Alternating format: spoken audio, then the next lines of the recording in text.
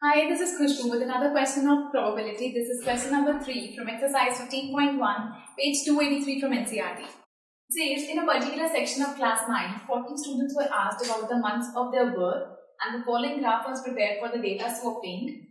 Find the probability that a student of the class was born in August. So हमें ये probability निकालनी है कि क्लास के स्टूडेंट्स जो अगस्त में born हुए उसकी probability क्या है. एक स्टूडेंट, so अगस्त में 6, यहाँ पे हमें दिखा रहा है कि 6 है.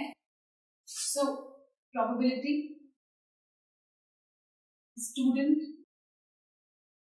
of class was born in August. So इसकी probability है total हमारे पास 40 and this is 6. So 2 3s are 2 2s are. So answer is 3/20.